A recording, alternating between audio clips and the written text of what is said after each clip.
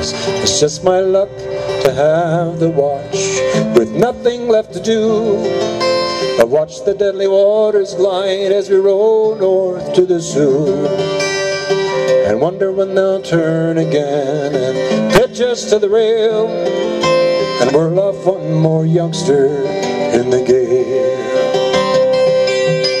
The kid was so damn eager, it was all so big and new. You never had to tell him twice or find him work to do. And evenings on the mess deck, he was always first to sing, or show us pictures of the girl he'd wed in spring. But I told that kid 100 times, don't take the lakes for granted. They go from calm to 100 knots so fast, they seem enchanted. And tonight some red-eyed Wyerton girl lies staring at the wall, and her lover's gone into a white squall. Now there's a thing that us old-timers know, in a sultry summer calm, there comes a blow from nowhere, and it goes off like a bomb, and a 15,000-tonner can be thrown upon her beam as the gale takes all before it with a scream. The kid was on the hatches, lying staring at the sky, and from where I stood I swear I could see tears fall from his eyes. So I hadn't the heart to tell him that he should be on a line, even on a night so warm and fine. But I told that kid 100 times, don't take the lakes for granted.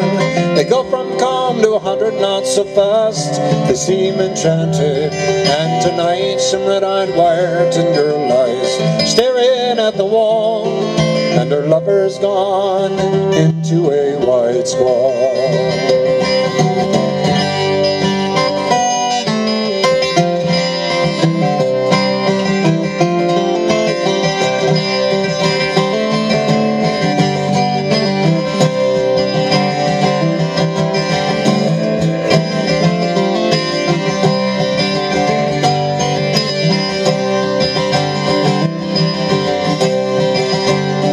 When it struck, he sat up with a start. I roared to him, get down, but for all that he could hear, I could as well not make a sound. So I clung there to the stanchions, and I felt my face go pale as he crawled hand over hand along the rail. And I could feel her heeling over in the fury of the blow. I watched the rail go under, then too terrible and too slow. Then like some great dog she shook herself and roared upright again. And far overside I heard him crying my name.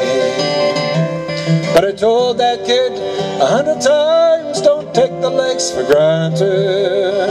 They go from calm to 100 knots so fast, they seem enchanted. And tonight some red-eyed Wyerton girl lies staring at the wall, and her lover's gone into a white squall.